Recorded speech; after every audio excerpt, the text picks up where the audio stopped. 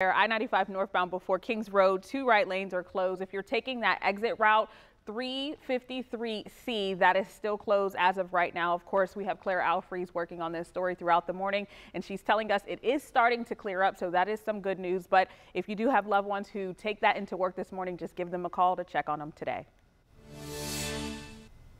You heard Jasmine mention it there. We want to get right out to Claire Alfreys. She's standing by. We want to get a quick look at the scene, what's going on there at this hour. Good morning, Claire.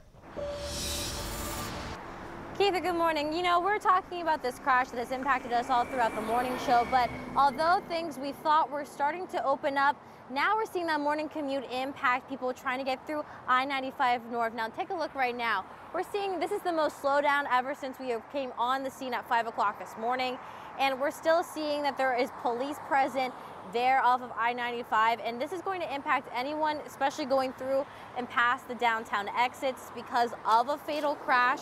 And as we can see right now, people are still able to get through. 2 lanes off to the right are blocked, but the other lanes are still able to pass through, but there is a major slowdown. So you definitely want to calculate that into your morning commute.